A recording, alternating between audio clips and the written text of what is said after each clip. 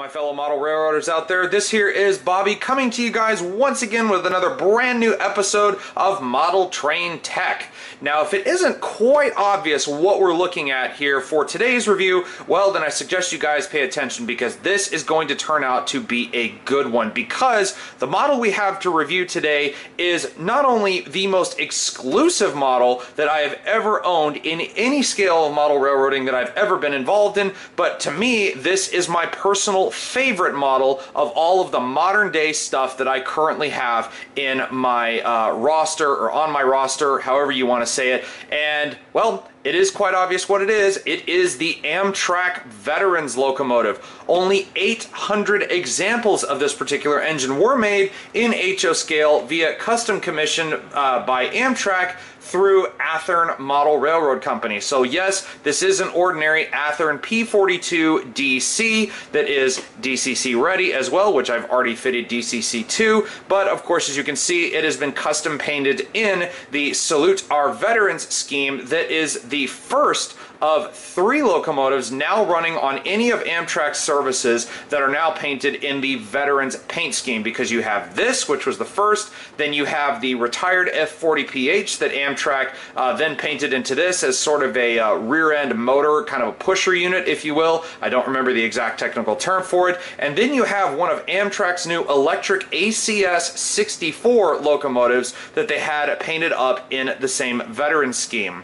So what we're going to do with this model today is, since I've had it for a while, not only are we going to go over the details and everything like that, but we are also going to be taking a look at what makes this particular model special, and also what I like about the model, and there also, unfortunately, are a couple things that I don't like about it. So, I guess as they say, without any further ado, let's go ahead and open the box and get this model out in the open. Alright, so first things first, looking at the packaging, even though this is an Athearn ready-to-run P42DC, where you would normally expect a bright yellow and blue box designating this as an Athearn locomotive, as you can see, the packaging is very unique and very special for the Veterans locomotive itself. Now, Amtrak did do some silver boxes on some of their other limited edition models, including some of the other heritage units that they released in the order in which they were painted, but as you can see for this one, not only does it say things like limited collector's edition and also the sticker telling you which of the 800 units you ended up with. As you can see, I ended up with one of the last 100 of these, and I feel, for starters, before I go into anything else, I feel Amtrak kind of just handed you one at random, because a couple other members of Northwest Crossing Operating Model Railroad Club that also have this particular unit as well in HO scale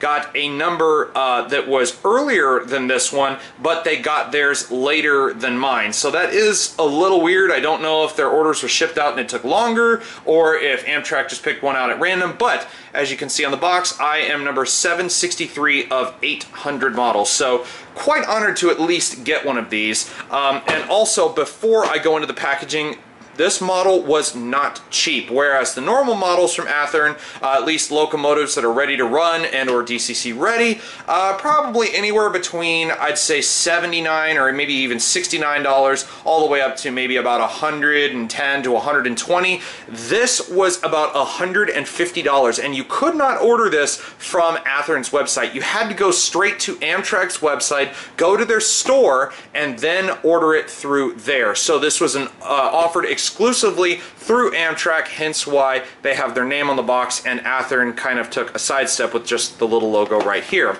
But as we turn the box to the side, you can read, even through a little fade, it is the Amtrak P42DC number 42, obviously, and there is the Salutes Our Veterans paint scheme. Now, before we also go into anything else, there is a little statement here on the side, and I'll kind of give you the gist of it. Amtrak says that they are committed to their veterans, but they have a goal of at least 25% of their new hires being veterans, and therefore they wanted at least as sort of a step towards that goal and to show their appreciation for America's veterans worldwide, whether serving in war, whether they've retired, or whether they're future veterans, whatever the case may be, Amtrak wanted to make sure that they are recognized. And they are not the first railroad to do something like this. As many may know, Norfolk Southern did the Salutes Our Veterans locomotive for freight service, but this one, as you can guess, is meant for passengers.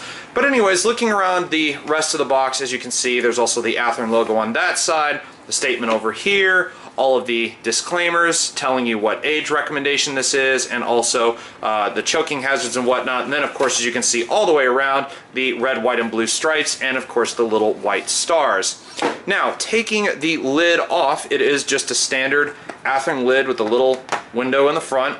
But then you get what my friend Intercity 82, or my longtime subscription to Intercity 82 has taught me, is referred to as a block of ice, because he says that these models literally look like they're frozen, and as you can see, indeed they do. So, typical Athearn packaging, or at least typical modern Athearn packaging, you have a sleeve here, so it just simply slides straight off, and we'll set that to one side. And then to actually get access to the locomotive, all you have to do is simply pull the little tab off in the back without putting too much pressure on it or ripping the plastic. Anyways, just pull it open like that. There's a nice little bit of cling film up here to protect the top of the locomotive. I'll just grab it gently, pull it on out, set her down. And now it's time to take a look at this beautiful Amtrak P42DC in a little more detail.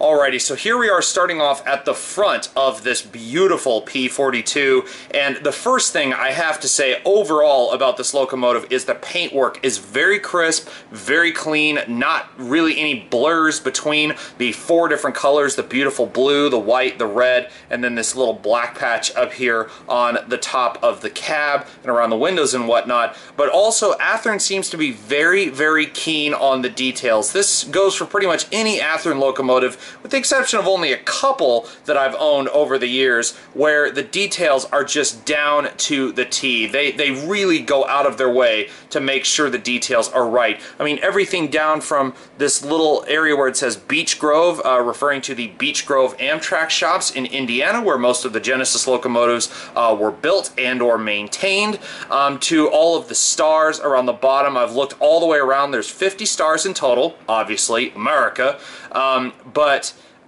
the stars are all very crisp and clean quality, no smudges, no bad marks. So I either got a very good model, because I don't know if all of them turned out the same, but I can tell you on this particular one, there is just absolutely no blemishes in the paintwork whatsoever. Everything also down to the numbers, so the 42 on the side, the American flag, of course, but also just, again, the quality of the detail. And also, this thing does have the warm amber lights here. It has the two up here in the middle of the nose, and you also have the two down here. It does not have the red marker lights. You would have to install those separately. It would be kind of cool to see those, but then again, this does seem like more of a budget P42 for at least Athearn specs, because down here we've got the plastic little McHenry knuckle coupler. They always seem to break. They don't really work that well, but I'll be replacing that very soon with a Katy coupler. Down here, the plow, just exactly the same, but no MU cables or anything like that. But they do have the plugs for those way the heck up here on the nose,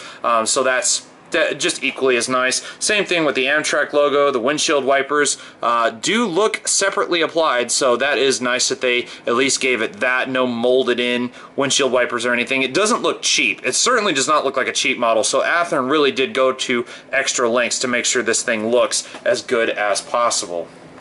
Now, looking at the engine from the side, you can definitely tell, for starters, that this is a true car body locomotive, because there's no separation between a cab and what would be the hood of the locomotive. Instead, it's just one big long cowl. But focusing again on the paintwork here, all of the little details, all of the little rivets, absolutely perfect down to scale size. You've got all of the radiator grills and everything and whatnot up top. It does have the little door at the rear of the locomotive. This does not open. open or anything like that, but it does look like a separately applied piece even though it is molded into the body. Same with these grills down here, very nicely done. And of course the centerpiece of all of this is the Salutes Our Veterans logo, or America's Railroad Salutes Our Veterans, pardon me, you got to say it correctly.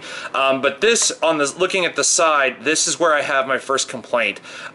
These models have very fragile side steps. Down here by the trucks, there are actually side steps that hang off of the front and hang off of the rear. And as you can see on my model, they are no longer there. They are instead in the box, because unfortunately when I took this model out and I actually took it apart, I did not intend to. I was not intending to break the model or anything, but the clips that actually secure the shell to the chassis are down here on right above each of the trucks, at least here in the front. They're right here by the cab door. Same thing here by the rear cab door. So that is a bit of a pain that they decided to all break off. I do have one remaining on the right rear corner of the engine, but all the other three have actually come off. So that is definitely something that Athearn needs to look into. Maybe some metal steps to prevent them from coming off. I mean, just little plasticky stuff like that, it kind of starts to show cheapness. I mean, this is a $150 model. I would have expected just a tiny bit more. But overall, from the side, again, can't fault the crispness of the paintwork, the badging, the detail, all that stuff. Everything still looks exactly the same, and I'll bet you any money if you took a magnifying glass, you could also probably see a few of the warnings and stuff down here on the other side, down here by the rear truck as well. And at the back of the engine, of course, we got more details here at the back. No MU cables or anything like that, and again, another plastic McHenry knuckle coupler, but we do have the warm LED lights, or the warm amber lights here in the back for the reversing lights. No red marker lights, those are just simply painted on. But apart from that, I mean, all of the model seems to be in very good shape. There is a little smudge, what looks like just like adhesive or something out of the box on the back of my engine here. But other than that, it's been absolutely perfectly fine. Again, the paint quality is second to none. You've got the American flag on the back, and overall it's just another quality example of how Athearn does pay attention to detail when it comes to constructing their models. They may not always use the most premium of building materials, but then you cannot fault them for some things like the detailing that they put into some of these engines. So coming around to the front here, up under the cab for a second, I did also want to show you the trucks, or the bogies as some people call them, here on this locomotive. This is a 4-axle diesel, so again, 2 wheels on each side of the truck. And as far as just the construction is concerned, they do very much look like just one molded piece with a lot more depth and sort of a relief to a lot of the pieces to make them look a little more realistic. You of course have the encased wheel bearings here, again very much like the prototype. I don't see a whole lot of separately applied details, but as far as just detail orientation is concerned, the trucks still do hold up to Athearn's level of getting the details right. And certainly last but not least, coming up on top of the what would be considered the hood part here of this locomotive, we of course have things like the standard all forward-facing Nathan K5LA 5-chime air horn. We have the exhaust stack back here, and if this locomotive were weathered more like the prototypical thing, I'm sure a lot more of the details would show up rather than just being in bright silver right here. But you also do have a metal grate for the huge fan here at the back of this locomotive. You also have different things such as the riveting up top. It's all one big molded piece except for the metal grate and the separately applied exhaust stack and air horn. Because, I mean, being a car body, I'm not expecting too much. If this were a typical locomotive, like a traditional GE locomotive with the big wing on the back and the wide cab up at the front, but the skinny hood in the middle, I'm sure there would be a lot more detail to point out on the sides and up top. But being that this is a car body, you just see things again like the rivets, the horn, and all that stuff all as one, with only a couple of separately applied details as well. So that pretty much wraps it up for looking at the engine itself. So now let's take a look at this thing in action.